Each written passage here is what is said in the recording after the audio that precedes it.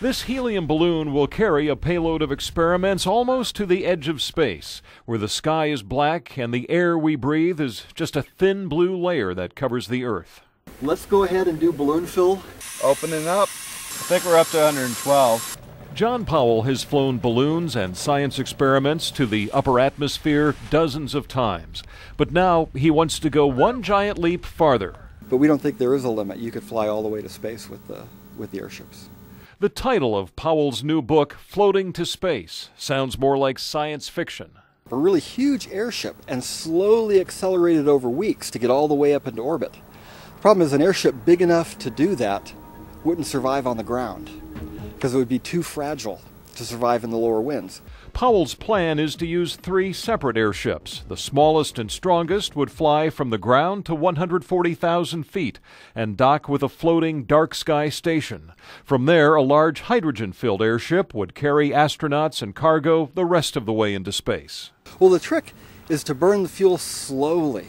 So instead of burning it all in 4 minutes like a conventional rocket, you're burning it over 5 to 7 days. Powell believes it will be a cheaper, safer way to go to space. That's it for the battery checks. Okay. JP Aerospace is a small business run with the help of volunteers. Oh, I always say we're a volunteer space program.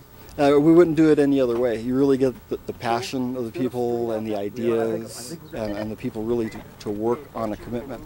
Okay, not quite yet, Paul. Okay. We're getting close. They're already building and testing equipment that they'll need to float to space, including this airship hovering in a large hangar at McClellan Air Park.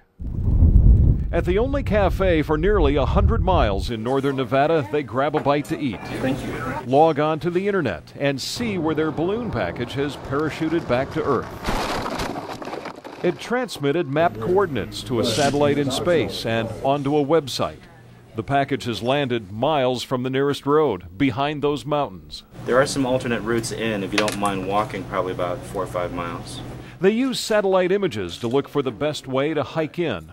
The pictures show incredible detail because a satellite recently photographed this area in a search for missing adventurer Steve Fawcett. Toward me. And now it's helping this team from Northern California find a new way to go to space.